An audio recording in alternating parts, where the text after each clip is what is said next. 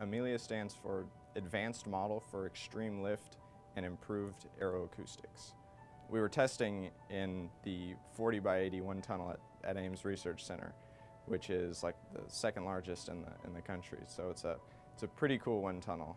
And we were lucky enough to be in the tunnel while it was running at 40 knots, so 50 odd miles an hour. So we had a 10-foot long smoke wand, and so it blows superheated oil out this little tip, and we can look at some of what the flow does around the wing or the model. And then for me to be the one who was actually holding the wand the entire time was just, that was really cool for me. I feel like a lot of people don't appreciate the research that NASA does today, or realize the power of nationally funded research and what that gives people. NASA's still there, still doing things that are relevant, still pushing for the next frontier or whatnot. There's still things out there that can change the world, at least with respect to aeronautics or aviation.